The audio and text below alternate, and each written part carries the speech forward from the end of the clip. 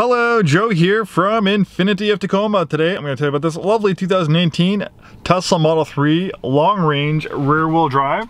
One cool Tesla has got some cool features and tech, and there's one thing unique about the 2018 long-range Model 3 rear-wheel drive is actually really, I think it was 2017, 2018 was the only times that Tesla offered a long-range version of the rear-wheel drive version of the long-range Tesla.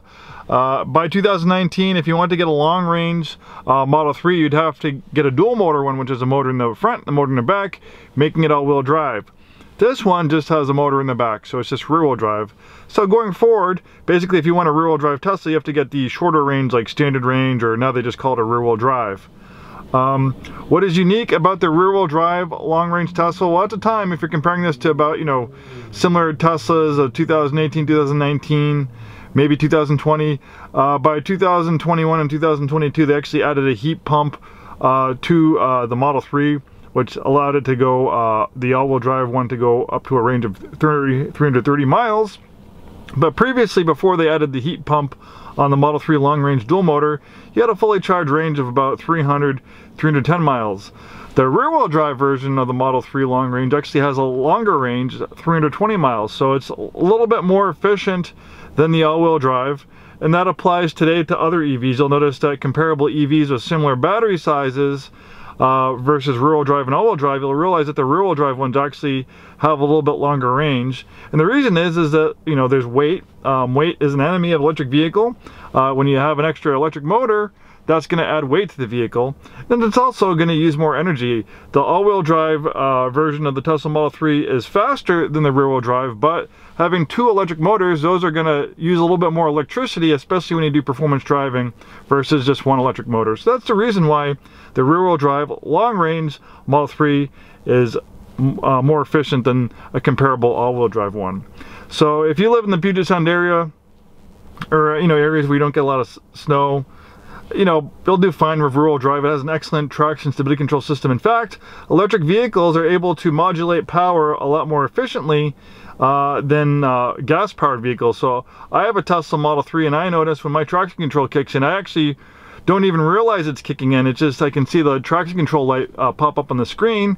But usually of gas-powered vehicles, you can actually feel the traction control system engage because it's modulating power on an electric motor is a lot smoother than modulating power on a gas engine. All right, so let's talk about more what makes this one special.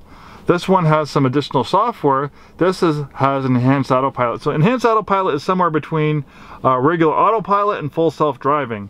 So you get a lot of the features you get with a full self-driving capability, just not the vehicle is not going to drive itself. I have a Tesla with full self-driving capability. It's in beta right now. It's November of 2022, so if you're watching this in the future on YouTube, things could be different. But right now, as of November 2022, full self-driving is still in beta, so it means that if you're using it, they're monitoring you. So when I have my full self-driving beta on, they're looking at the camera. They can see if I'm not paying attention. If I'm on the cell phone, I can take my beta. I can have my beta privileges taken away, and I won't be able to utilize it. So basically, I agreed that I'm going to pay attention and keep my hand on the wheel and be ready to intervene. And the reason why full self-driving is amazing, but it's still in beta. It can do amazing things that no other cars can do. But still, at this point, they're still working out the kinks and bugs out of the software. So most of the time it does okay, but sometimes it gets confused and you have to intervene. I equate it to maybe like a 13, 14, or 15-year-old kid driving the car. They can do the easy stuff, but when you get into complex driving situations, the full self-driving can't handle it. So at this point, if you're not interested in going all the way to full self-driving, and Enhanced Autopilot gives you a lot of great benefits you don't get with the regular Autopilot. Enhanced Autopilot enables your car to navigate highways to your destination, automatically change lanes so you don't get stuck behind slow cars, park in a single touch, and send your car from parking spaces. Available features may vary based on markets, but most of those features, pretty much all of them, are available in our US market. So that's Enhanced Autopilot. Hopefully, I might actually have a chance to, I'd like to do a comparison video, comparing regular Autopilot enhance Autopilot and full self-driving and kind of show everyone the differences. So hopefully I have a chance to work on that in the future. But going back to this one, it's a clean Carfax vehicle. In fact, I bought this one for our service manager 2 years ago. Our service manager decided he wanted a Tesla, so I bought him this nice Model 3. It actually came in trade for a brand new Tesla, so I purchased it from Tesla at the auction. It had about 15,000 miles on it. He loved it. He drove it for about 2 years, and then he actually just traded in for a 2022 Model 3 Performance. I mean, not Model 3, Model Y. The Model Y is a crossover version of the Model 3. He wants something a little bit higher up off the ground, more cargo space, and obviously the Performance version is going to be a lot faster than this. This is a great car, but you know, 22 Model Y Performance is a pretty nice upgrade. But you know, if you're interested in the Model 3, I have a Model 3 Standard Range Plus, which is similar to this one. I love my car. I drive fancy cars all day long in the car business. I've been in the car business 20 years, and you know, the Model 3, really, I wouldn't want to drive anything else. It's like an extension of my living space. And a big part of it is this huge infotainment screen. It's almost like Apple designed this infotainment system. I have not seen anything close to what Tesla has in any other vehicle I've driven. And I get to drive lots of nice fancy European luxury cars, Japanese luxury brands. You know, we have a lot of nice cars at Infiniti of Tacoma in our used car department, but I have not seen anything that is comparable to this. Then on top of that, you have, you know, the Tesla app, which is quite amazing. A level of connectivity that is, again, something I haven't seen from anywhere else. Right now there's a software update. Tesla is constantly doing over their updates. You connect it to your home Wi-Fi and you can update the vehicle, and it's constantly gaining features. When this car came out in 2018, this screen, this display looked completely different, and a lot of features has been added to this vehicle since it came out in 2018. So even though this car is getting older, in a lot of ways it's getting better, and you know, even though it's an older Tesla, the infotainment system, the features are similar to what you have like in a brand new 2022 or 2023 Tesla.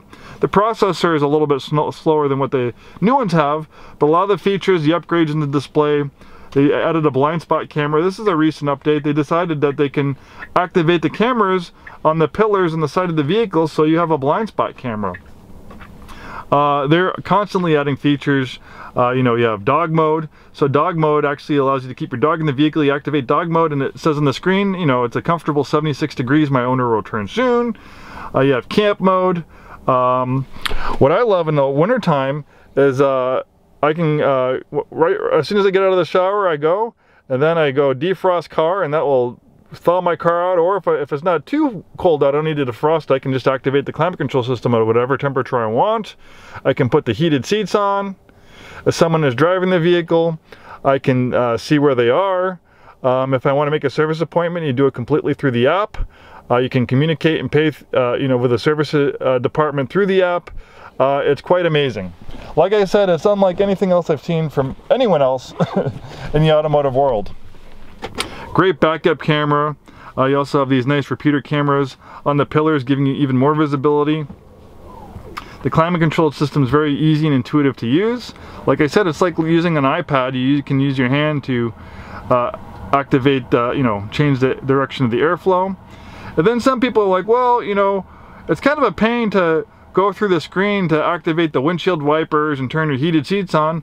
Well, you don't need to do that. Tesla has 140 or so different voice commands, and you can go here in the steering wheel, put wipers on, puts the wipers on, put heated seats on, it puts my heated seats on, make it warmer.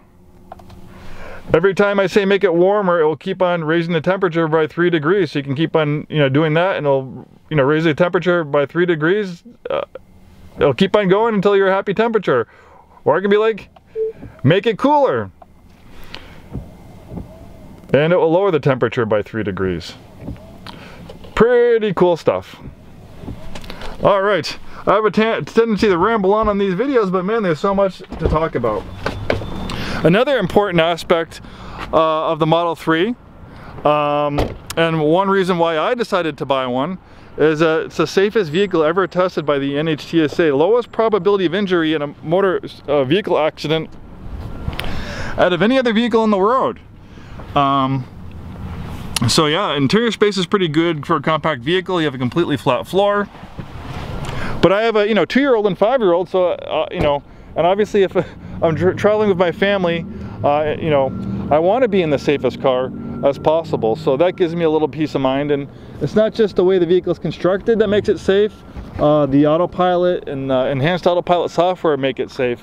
Right now, a vehicle operating on Autopilot is averaging 1 accident for about every 4 million miles driven.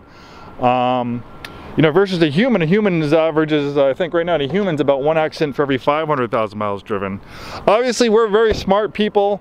We're a lot smarter than a computer. But the one thing about this car is it has cameras all around it, and it never gets distracted. It never is looking on its text messages on its phone. It's not looking out the window. It never gets distracted. It's always paying attention. So there's two, levels of safety. There's the layer of safety with the vehicle, and obviously you paying attention is also an additional level of safety. And I like to make the equivalence of that. You're kind of like the supervisor and the car is the worker. So when you have it on Autopilot, the car is steering in its own lane, it's moving with the flow of traffic, it's doing the work for you, and you're supervising. And people will say, well, I really would just prefer not to have to do that at all. But I can tell you, I've driven lots and lots of miles on Teslas and Autopilot, and I hate driving on the highway. I hate driving at night in rainy weather. It takes a lot of mental capacity even just to keep your car centered in the highway, at 60, 70 miles an hour. So just for the car to take that workload off of you, I can't tell you how much of a difference it makes. And then I hate driving in stop and go traffic. Rainy days, nasty rainy days in stop and go traffic, which can go on for an hour or so or longer. It makes your life a lot easier when the car is doing the creeping along in traffic and you're just sitting there supervising, enjoying the music. You have a great infotainment system. Man, I can go on and on. Well, thank you so much for taking the time today to watch this video. And I also like to add, I don't know if it's going to be the case in the future, but right now, if you do have an enhanced Autopilot and you do want to upgrade to the full self-driving, Tesla generally gives people a discounted upgrade price for the full self-driving if they already have the enhanced Autopilot. So that's also something to think about too with this vehicle. Thanks for watching this video. Hope to see you soon and have a wonderful day.